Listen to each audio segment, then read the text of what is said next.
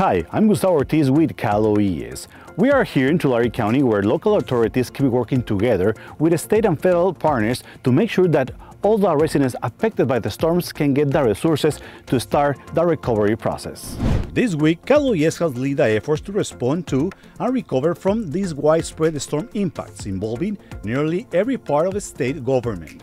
In partnership with FEMA, the Small Business Administration, and other state partners, Monterey and Santa Cruz counties are hosting 2 disaster recovery centers in the communities of Watsonville and Felton to assist those impacted by recent storms. Also, residents and business owners in Kern, Mariposa, Monterey, San Benito, Santa Cruz, Tulare, and Tuolumne counties who sustain losses in the designated areas can apply for disaster assistance.